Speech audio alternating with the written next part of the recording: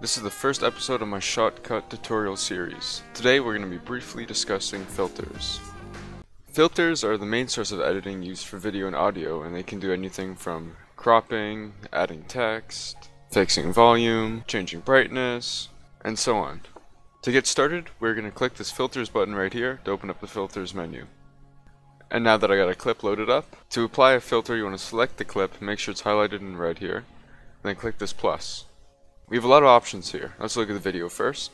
So let's say I wanted to add some text. So let's scroll down and find the text filter right here. But now this text is being applied to this whole clip, this whole 4-minute clip. And I don't want that. Maybe I just want something at the beginning to say like, hey, how's it going?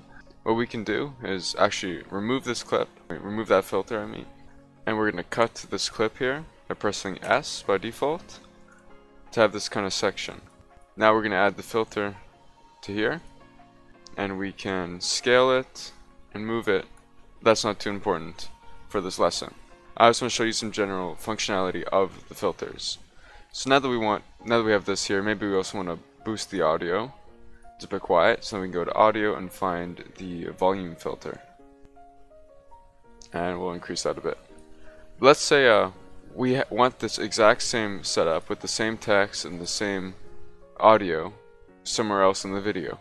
Instead of trying to remake it number by number, what we can do is we can get the other clip we wanted to have on, and come over here and click this copy the filters button, and you can come to the new clip that you want to paste it onto, and then simply click the paste button. And these are the exact same filters we had from earlier. A lot of these filters have their own customizable features, but I won't get into those right now. For ease of access to the filters you use the most, what you can do is favor them by clicking the star. So I'll quickly go through some of my favorite filters that I find useful. Brightness and contrast, fade in, fade out, those are all fairly explanatory, as well as inverted colors. Opacity is a nice one to have. Rotation and scale can be used to rotate images and also like zoom in on images.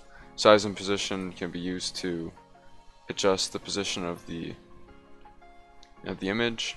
And then I also have text here. And the audio, I don't use audio as much, but we have the fade-ins, we have the volume, and we have mute. And a nice effect to have is a reverb, though that is a bit complicated to use at first.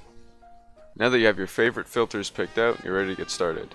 I recommend experimenting on what certain filters do and how you can use them, but on my next video I'm going to go more in depth on specific filters.